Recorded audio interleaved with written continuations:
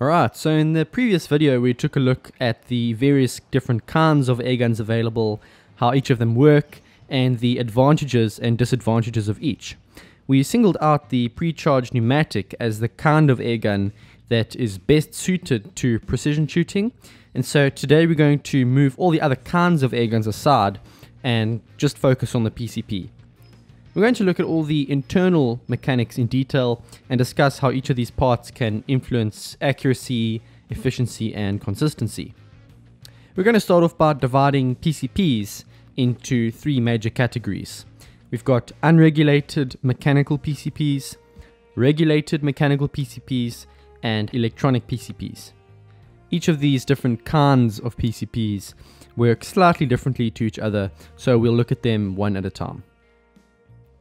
The unregulated mechanical PCP is the simplest of the three and probably the most common.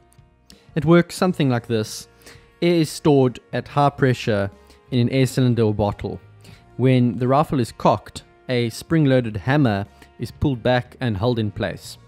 When the trigger is pulled, the hammer is released and it slams into a valve which opens for a split second, releasing a puff of air from the cylinder, which then travels through a transfer port and into the barrel, propelling the pellet down the barrel.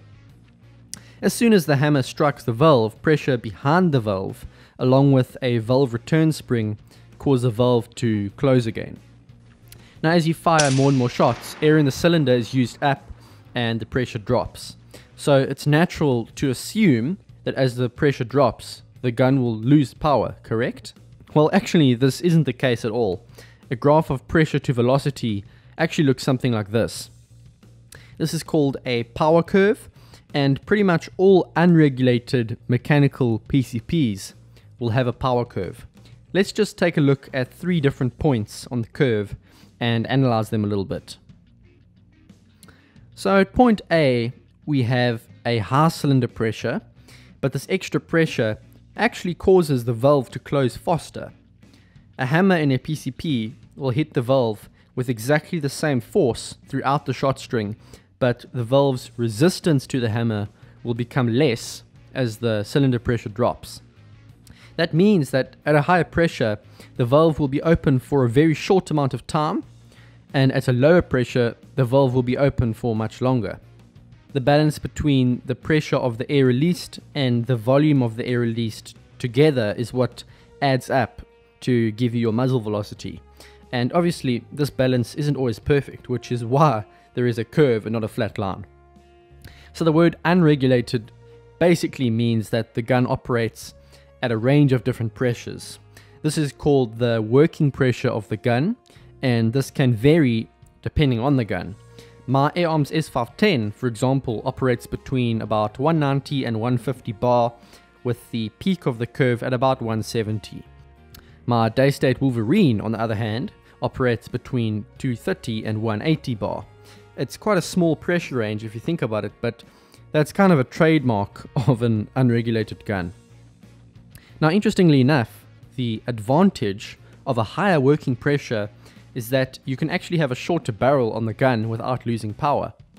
Both of these rifles are shooting at about the same velocity, but the Wolverine has a much shorter barrel than the S510.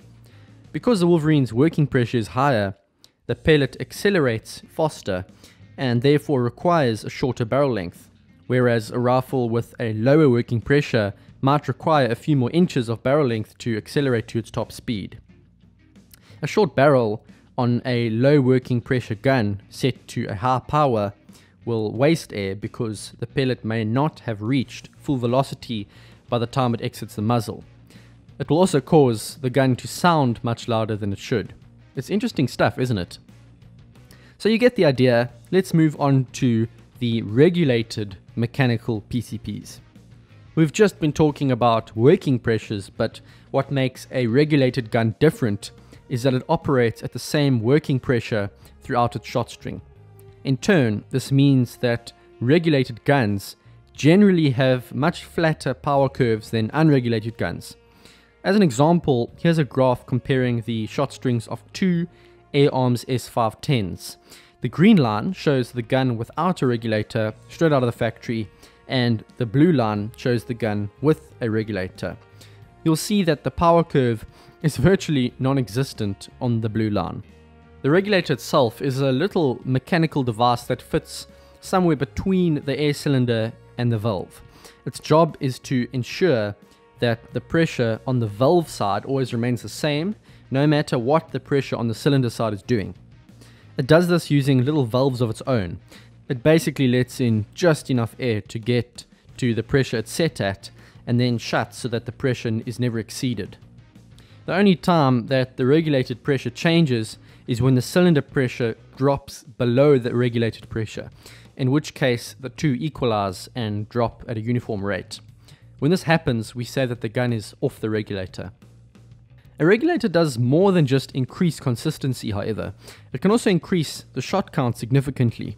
It doesn't cause the gun to use less air per shot, but what it does do is make the gun functional at higher pressures. An unregulated gun will have a maximum working pressure, and if you exceed that pressure, you'll get what's called valve lock. Basically, the pressure behind the valve becomes so strong that the hammer is no longer able to open it. With regulated guns, valve lock is not an issue, so you're able to fill the rifle to higher pressures. Now, the only limitation is the safe fill pressure of the gun. Some regulated guns are able to be filled to 300 bar and be shot down to 120. That is absolutely insane. Obviously though, the higher the fill pressure, the more you risk metal fatigue, blowing out O-rings, etc. So I wouldn't really recommend filling any gun past 250, even if the manufacturer says you can. The only reason that regulators aren't fitted in many PCPs is that they are fairly expensive and they also require maintenance every now and again. A few years ago, you'd only find regulators in top-end rifles, but times are changing and I've seen quite a few regulated entry-level PCPs pop up recently. Okay, and lastly, let's look at electronic guns. Here's an example of an electronic gun, the Daystate Pulsar. Remember how we were talking about hammers and valves earlier? Well, these guns work a little bit differently. Basically, there's a little computer on board the gun that reads the cylinder pressure. It then calculates exactly how long the valve needs to be open for to achieve a certain velocity, and then opens the valve for that calculated amount of time using a solenoid. What this means is that electronic guns will generally have much flatter power curves than unregulated mechanical guns. There's only so much magic you can work with a mechanical system, and the electronic valve just allows the gun to do a little bit more with the air that it has. Electronic guns can also offer some very practical features, like giving you the exact cylinder pressure or telling you how many shots you've taken since the previous airfill. These are obviously perks that you just won't get from a mechanical rifle. So let's bring this one to a close. Those are the three main kinds of PCPs and how they work. In the next video, we're kind of just going to continue from here and just cover a few very important topics such as PCP efficiency. We'll look at the theory behind power adjustments on a PCP and look at ways to get as many usable shots as possible out of your gun. Cheers for now. I'll see you in the next one.